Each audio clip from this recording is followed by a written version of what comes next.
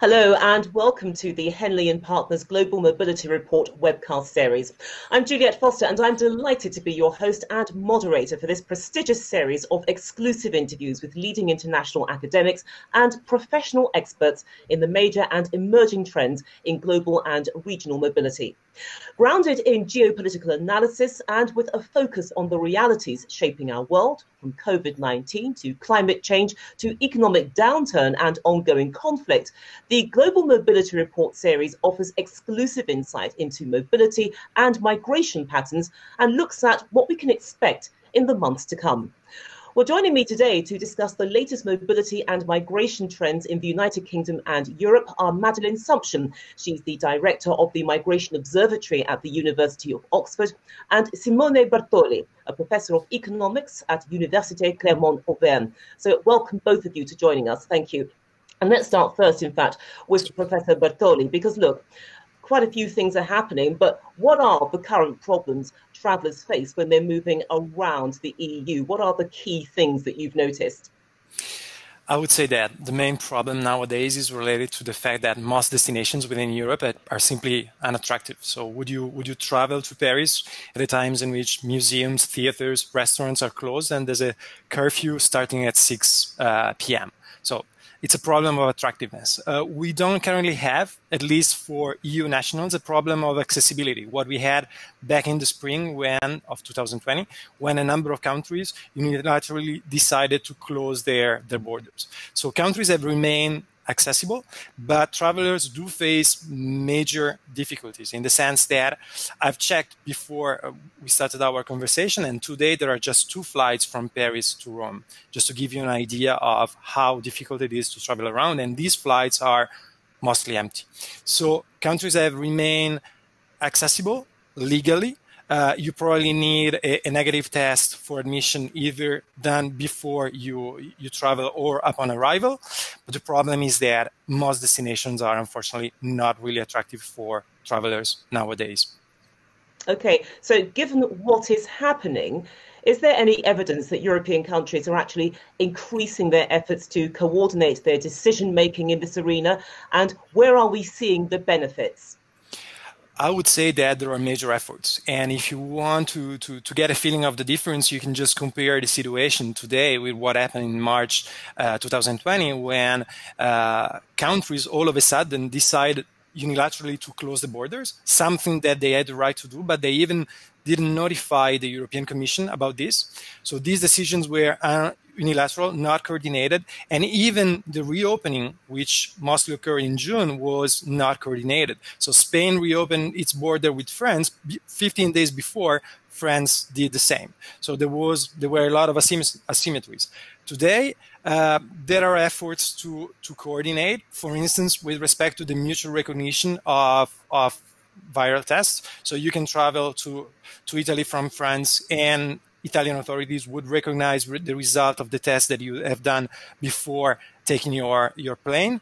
There are efforts to try to resist any uncoordinated move. There have been exceptions. So, for instance, in September, Hungary decided to close its borders to EU nationals, with minor exceptions for citizens from the neighboring countries. But this is the exception rather than the rule.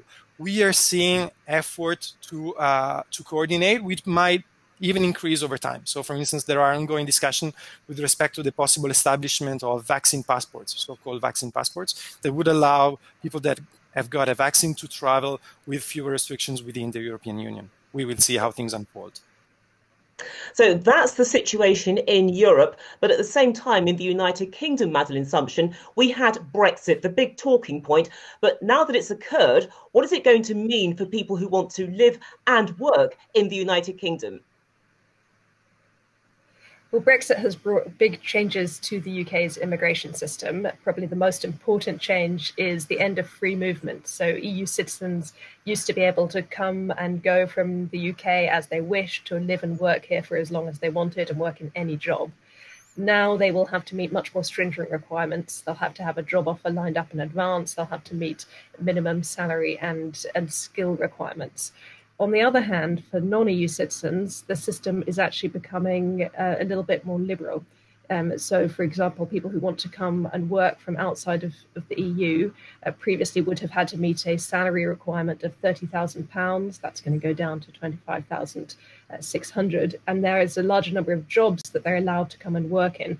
So, for example, some of those middle skilled jobs like skilled tradespeople or chefs will be eligible, whereas last year they weren't. So overall, it's a more restrictive package in total, but it's particularly more restrictive for EU citizens and more liberal for non-EU. And one of the things the British government was talking about was the Tier 1 investor visa. Now, does that visa mean that applicants can perhaps sidestep some of the bureaucracies and restrictions which may be associated with other permits? Yes, that's right. So if you're coming to work in a particular job and you come on a regular work visa, there's a lot of bureaucracy associated with that. You have to stay in the same job, or there's, it's not necessarily totally straightforward to switch to do something new or to do some self-employment on the side. The Tier 1 investor visa, up front, there is a fair amount of bureaucracy in that there's a lot of paperwork to fill out to show where your funds come from, for example. You have to make a £2 million investment. But after that stage, there aren't a lot of requirements. People can live and work here, do whatever they choose. They don't have to work at all if they don't want to. So it is, some people find it attractive for that reason, because there are just fewer requirements than after you've arrived than the other work visas would have. And Professor Bertoli, the changes that we're seeing in Europe and indeed in the United Kingdom, they've been happening against this backdrop of COVID-19. Put this into context, just how big a wake-up call has COVID-19 been for the European Union? Because it really did look as if at one point the bloc was about to dissolve, implode because of these pressures. I totally agree. It has been an enormous wake-up call. So again, back in March 2020, we had the feeling with all these uncoordinated and unilateral decisions that the EU was on the verge of dissolving.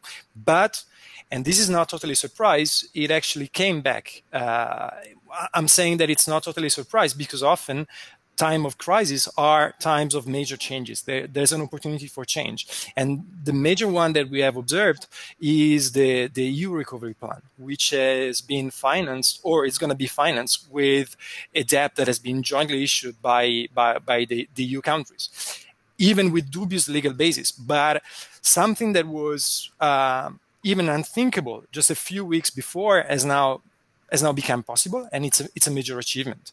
The second major achievement of the EU in the past months has been the joint negotiation with the pharmaceutical companies with respect to the purchase of the vaccines. This has increased the market power of the EU as a whole, avoided competition across member states, and it has been indeed a major achievement. The third achievement has been that the countries in this difficult situation have negotiated the deal with the United Kingdom, remaining united. And that was not self-evident to begin with. So I would say that it has been a very difficult year, 2020, for the European Union, but in the end, they have achieved something that I think is remarkable. I mean, you mentioned the word vaccines within that answer, and of course, that is where the conversation has now shifted, getting these vaccines rolled out.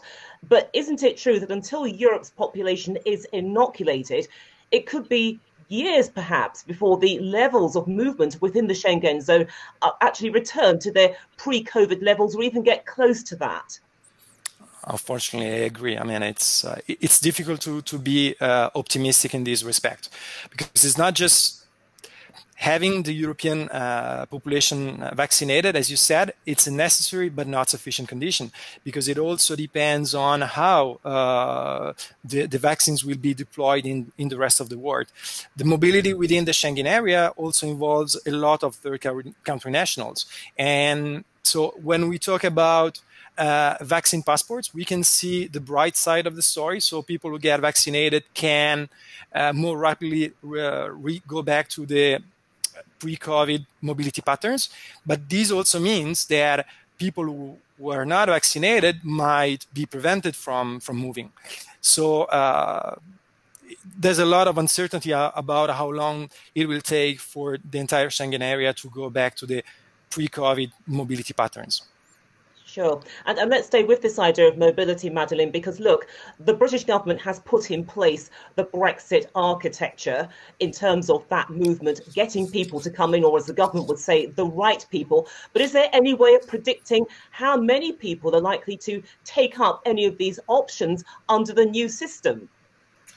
Not really, to be honest. I mean, at any time, it's really difficult to forecast migration flows. If you look back 15 or 20 years, for example, people in the UK had no idea that migration from European countries was about to be one of the biggest issues in the UK political debate. These things are just very difficult to forecast. And then particularly now, I mean, you look at all of the uncertainty that we have with COVID. We're introducing a new system at a time of total chaos as a result of the pandemic. We had a collapse in migration last year, a little bit of a bounce back with more visas being granted over the summer and the autumn. But at the moment, I would say things are just really predictable. And so we're going to have to monitor and see what happens. And the government will have to be prepared for a number of different scenarios, either, relatively high demand or probably more plausible, that the kind of introduction of the system will see, initially at least, see relatively limited numbers. And Professor Bertoli, very, very briefly, we've heard about the launch of the European Travel Information and Authorization System. It's going to be mandatory in 2023. So how is it going to work? And is it really a big game changer?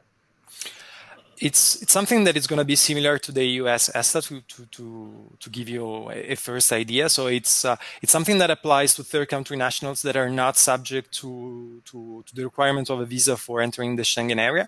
It will allow European authorities in a coordinated and rapid way to do some health and security checks before people are allowed to enter. Whether it's going to be a game changer, it all depends on whether it could also be used to replace the Schengen visa. So to allow third country nationals to apply in a unified way for the visa. Now they have to apply to the country in which they first entered the European Union. So that would facilitate things. I'm not sure that it's going to be per se a game changer, especially in this difficult context. Okay, and very briefly, Madeleine, how is COVID-19 affecting the UK's own migration strategy? There have been some quite minor changes, for example, permissions to extend visas where people were unable to leave the country. But broadly speaking, the UK government has ploughed ahead with its Brexit plan as it had always intended to, introducing it in December last year without making major accommodations as a result of the changes brought by the pandemic. Okay, well, thank you both for sharing your valuable insights on the regional migration and mobility trends taking place in the United Kingdom and Europe. Thank you. Thank you. Thanks to you. And thank you to our global audience for your engagement and indeed participation in the Henley Partners Global Mobility Report series. Thank you.